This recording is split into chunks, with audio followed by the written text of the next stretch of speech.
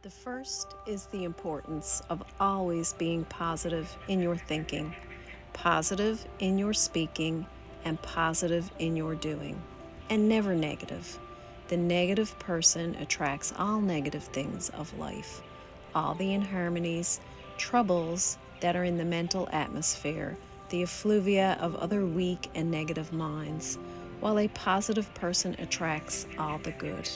If you understand the radio, you will know that when you set your dial at a certain wavelength, all that is on the air of that wavelength will make itself heard. It is exactly the same with your mind. It will receive whatever happens to be on the air of the wavelength to which your thoughts are attuned, so that it is up to you and you only what your mind gives forth or out manifests.